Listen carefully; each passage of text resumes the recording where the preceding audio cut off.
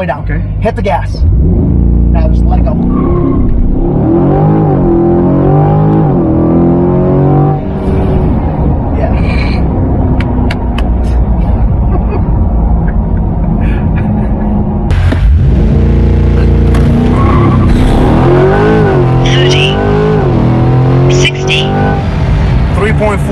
Gotcha. Alright guys, so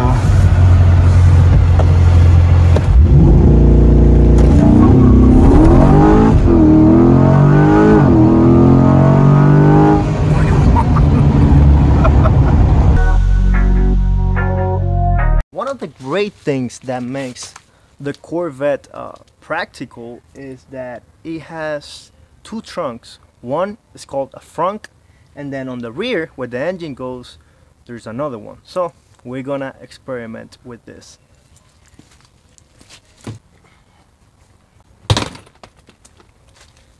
Alright, so let's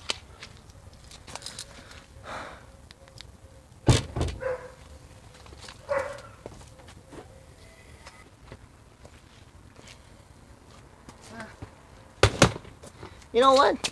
I don't think this is a good idea. And I try to put it in the back, and as we could see, we have a problem.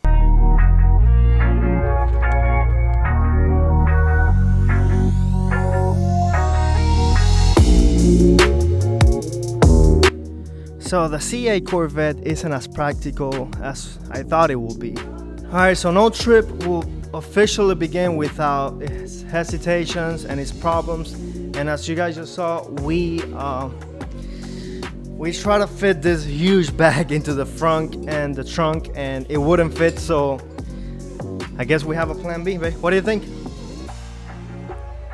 He didn't listen to me. Oh, you didn't? You just said it now. Oh, look, we found a hat. So look, this is a good sign. We found a hat. Two hats actually. So because of him, we have to go through this struggle. Why don't men ever listen to their woman? Round two.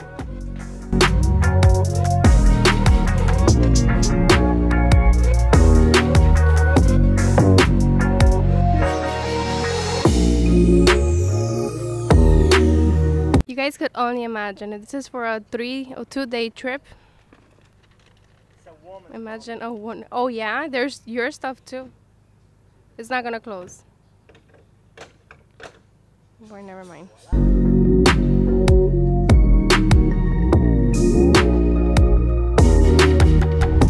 Alright, so finally off we go after quite some time. So we're about to head out Key West. Here we come. Another CA right there.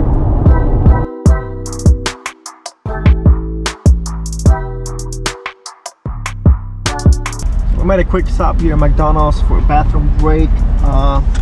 So far the drive has been pretty good, I must say. I really like this car. I mean, we've been cruising around 40 something miles per hour. This car is fantastic, guys. So let's talk a little bit about this interior now that we stopped. The interior of this car, it's beautiful. It truly is a work of art. Chevy spent a lot of time, and you can tell. They say one thing: if it looks like metal, it is metal. And here, for example, these Bulls Performance Series, this 100% metal. The stitch on the door, everything is leather wrap in the interior. I got one small, not so much complaint, but kind of a complaint: the resolution of the Apple CarPlay. This looks like one of those cheaper tablets. And also the display size for 2022 model, it is very small. Now granted, this is a small car, so I mean, putting a big screen, I think it will be a little bit distracting, but just to note, it is on the smaller side, so keep that in mind. Also, the resolution isn't really the best. One thing that got me a little bit, I was like weirded out at the beginning, was this camera on the back. And you know, you get used to it, but in the beginning you're like, wait a second.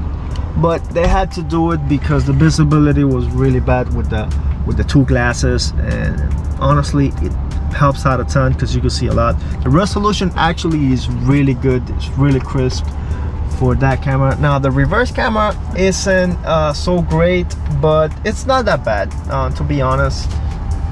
This car has the optional camera up front, and you know, one thing that helps with this interior is also that you have blind spot monitoring, because you do have a lot of blind spots on this car.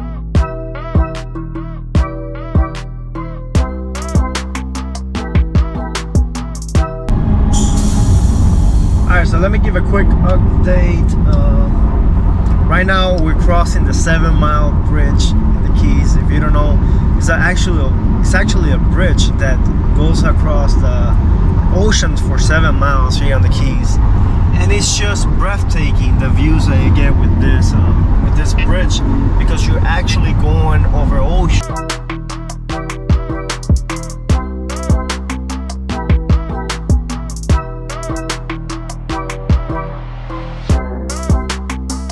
We made our first pit stop here to actually just enjoy, use the bathroom, stop for eating or nothing.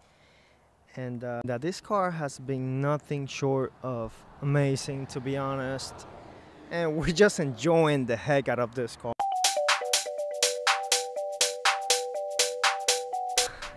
So you can see the ocean. It just looks beautiful out here. Oh my god, it looks so beautiful. Oh my god, look at that water down there. It looks amazing.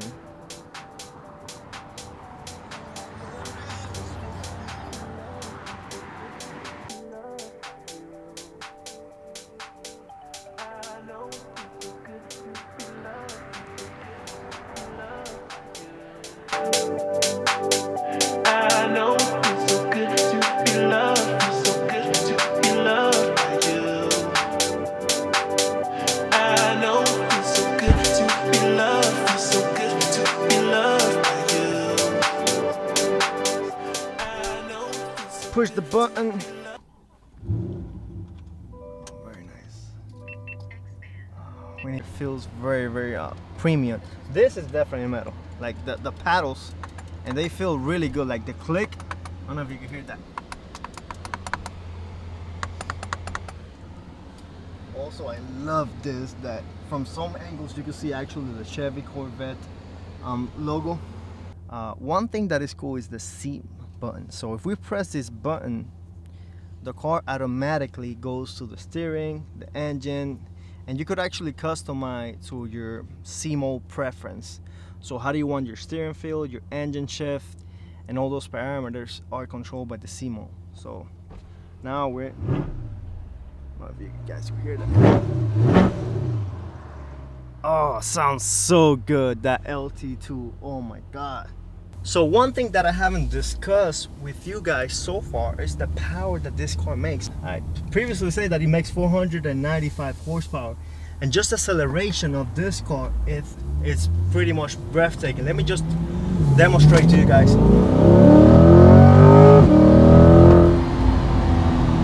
How does that feel? That was just a little bit. That wasn't even launching the car. That was just from a rolling start. But just acceleration of this car, it's just nuts. And that wasn't even with the nannies turned off or anything.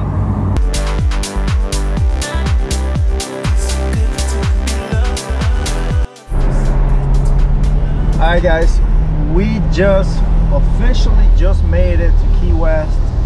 How does it feel to be finally in Key West? Finally. So we're 10 minutes away from the hotel, and just using the paddle. So I'm gonna put it in ammo because the exhaust sounds so good. I don't know if you guys can hear that, but it just sounds great. It's only 30 miles speed limit here, but oh my god, that push, because this car, because you have the engine on the rear, it's not pulling you like the Cobra per se, it's pushing you. Different feeling. Also, the way that it handles, it's just different. And we got a vent, a C7 coming up right now. Nice C7.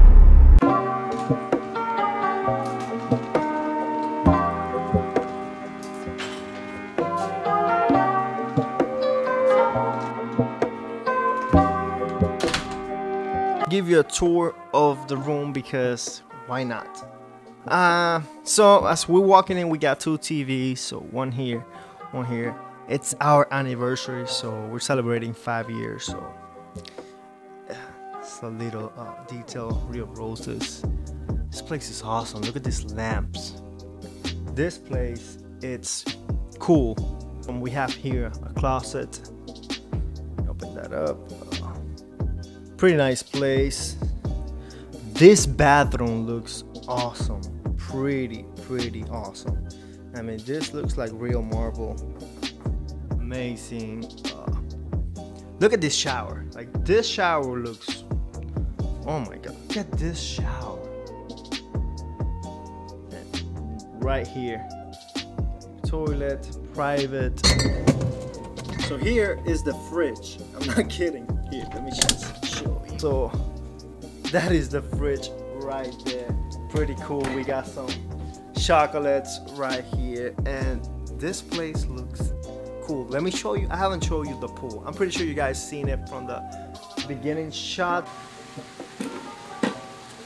So we have our own private pool. So our room has its own private pool. Isn't that cool? Yeah, this place is awesome. A little bit overshadowed today, but another day, rainy.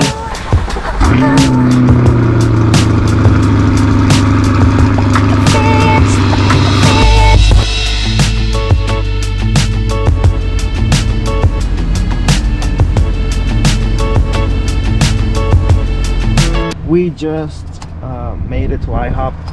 This IHOP is very cool because we're literally right next to the ocean. So ocean is right there.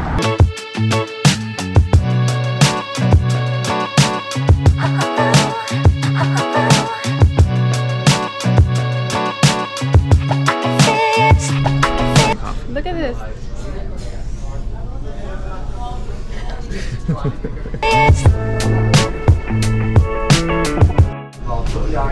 So we got food. This is how the food looks in IHOP, and we got pancakes right there. I don't know if I'll be able to handle those, but I'll give it a shot. Alright, so we just parked right next to the ocean, and it is time for us to remove that roof for the first time. So this is going to be interesting. Are you ready? Because you gotta help me. First time removing the roof off the vent.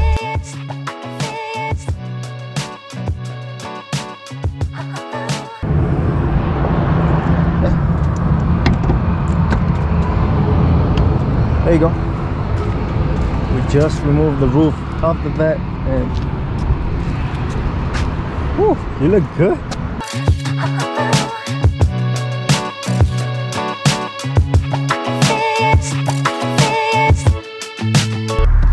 First gear. Yeah, you could definitely hear more of the car.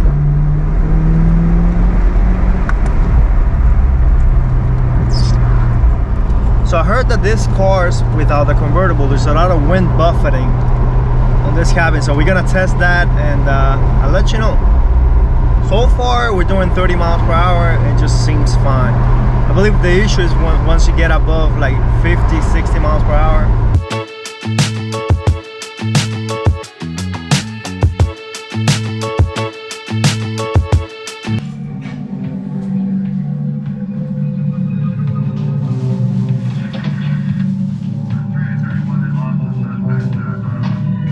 So as you guys can see, we're picking up today, and today it's honestly a beautiful, beautiful day.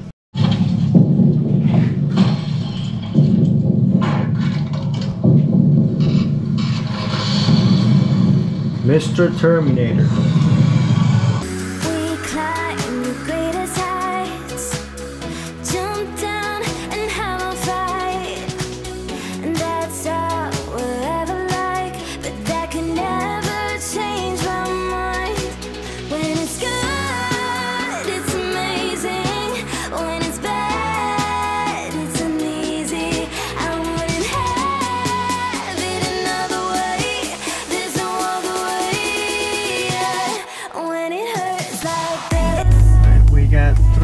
hours and 30 minutes to go.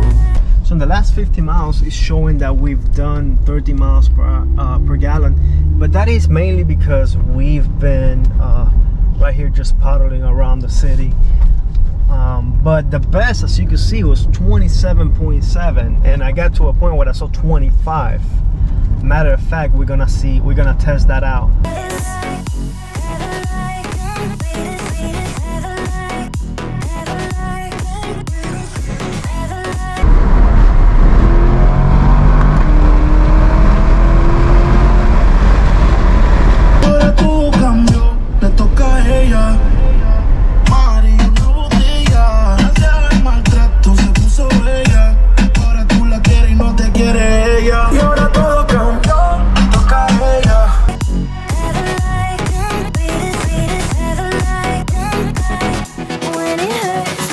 Cannot believe that this is the first try for GM for a mid-engine supercar.